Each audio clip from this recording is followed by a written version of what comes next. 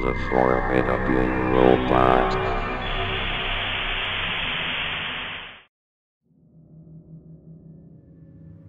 I should have looked before crossing the road. I didn't though, so there's that. I'd done it so many times, but today I was in a hurry. I had a date or a meeting or something. It's funny. I remember urgency, and a feeling like this was a big and definitive moment in my life. Now that I'm dead, the specifics seem to just float away.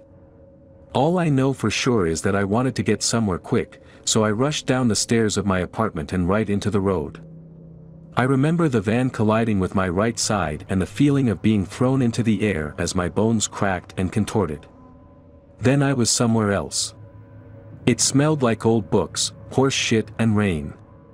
It smelled like half-melted memories. It was dark too, but not like you think of dark. Almost sort of gray in a way I can't put words to. The floor was hard and dull looking, the ceiling was much the same save for wide spaces letting in light more powerful than any shadow. No one had to tell me I was dead. I'd done fucked up. There were chairs lining the wall in front of me. They were empty. Except they weren't. When I tilted my head I could see the shapes of beings made of fire or wriggling snakes or darkness itself. They sat in those chairs as much as they could be said to sit. They watched me with cold and infinite eyes.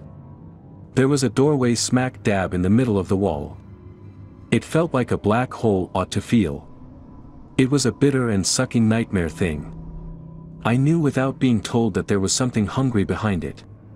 The angels watched me from their seats. They produced a noise like a nuclear bomb of television static. It was a question that demanded a complete and irreversible answer. I flashed back to being a child in Catholic school. When it came time to confess my sins there was no room for refusal. I'd get so nervous waiting in the pews I used to laugh and some permanently frowning teacher would stare daggers into my skull. When it was my turn I'd march right up to the old priest in his little room, and tell him of my masturbatory habits or stolen candy, or cheating on a test or whatever it was. I'd cry. Sometimes I'd shit myself a little bit out of fear of hell. I'd leave feeling sick but relieved to have passed on my shame to a frail little man in God's employ. Now my sins came pouring out like vomit after a night of shitty cocktails. I told them about the time I hit my mother as a child. I told them about the time I said a slur when drunk. I told them of all the nasty unforgivable things and they laughed and laughed and laughed like the demons which were their cousins. The angels saw me as the pointless and pathetic thing I was. It was unbelievably freeing not to matter.